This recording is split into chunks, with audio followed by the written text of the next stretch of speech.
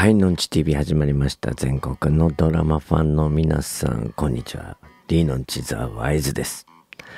はい、今回は、テレビ朝日のキッチン革命、それの第2夜について話していこうじゃありませんか。はい。これは、主演は伊藤沙莉さんなんですかね。伊藤沙莉さんが日本初の建築家、一級建築家みたいな感じ。はい。で、常識にとらわれないというね、前例をぶち壊して進んでいく女性の物語みたいなね。今でこそキッチンはこうなってますがね、昔は寒い場所で石なんですかね、あれ、そういう感じで、はい、そんな感じですが、それを前例のないことをやっていく、そしてできないことじゃなくできることを探していくという感じのねドラマでしたね。成田凌さんがね、出てましたね。成田凌さん良かったですね。成田凌さんね、最初の方はかっこいいっていう感じの役だけだった気がしますが、最近はこういうね、こういう役の方がいいですね。あと戸塚純貴さん、あの人いるといいですね。あの人が明るくさせるというかね、あったかみを出すね、すごいいい役者さんですよね。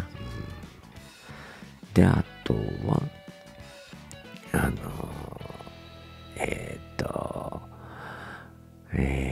ですね、なんだっけな、和樹さん、北村一輝さん、北村一輝さんは本当にね、役によってね、いろいろできますよね。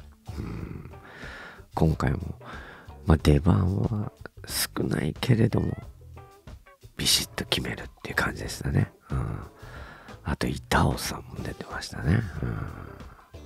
いや、あと寺島さんとかね。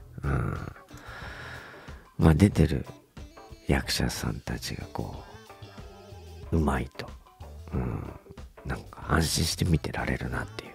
あと脚本とか演出もいいんでしょうね。とてもゆったり見れましたね。あと薬師丸ひろ子さんね。薬師丸ひろ子さんも若い時から見てるからすごいですよね、もうね。そして綺麗さを保ってるっていうかね、すごいなと思いますね。いろんな役やってますよ。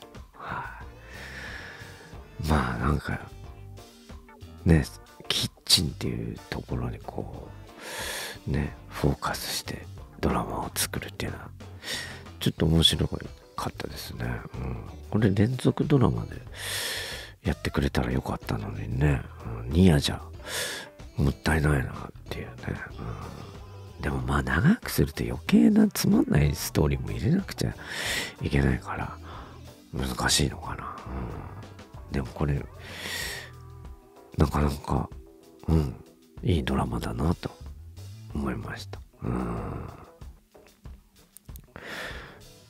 れでもうちのやつは順番が新しい感じじゃなかったのないですね、今ね。どういうことなんだ。歩数が増えてしまうね。はい。そんな感じで講談、作るのにもいろいろね決まり事があって大変なんだなとか、キッチンってそうだったのかとか、いろんなことをね学べるいいドラマでした。はい、そんな感じでおすすめです。はい、私 D ノンチザワイズは昨夜はねライブだったわけですがね、照明スモーク係の方がこうね乗りに乗ってスモークを焚きすぎたみたいででもスモークある方がこの照明が綺麗にね線が出てねいいんですけど、それをやりすぎたみたいで警報器がねなってね途中中断したっていうね。いいですねやっぱりね、ハプニングがないとね、ライブですから、なので私はなんか非常に助かったというかなんか嬉しいなと思う。これもねいろいろなこう神社にこうね、最近たくさん行ったんでね、私のライブにこうね参加してくれたんじゃなかろうかと思っております。はい、そんな感じでとてもいい日でした。次回は4月14日にアコースティックのライブがあります。そしてその次にね、のんちと指定の250回記念っていうのがあるんですけど、それはね、4月の23の、日曜日となっております。で、いつもよりね、1時間早い、17時半ね、5時半スタートとなっておりますので、お間違いのないように皆さんよろしくお願いします。はい、それではまた。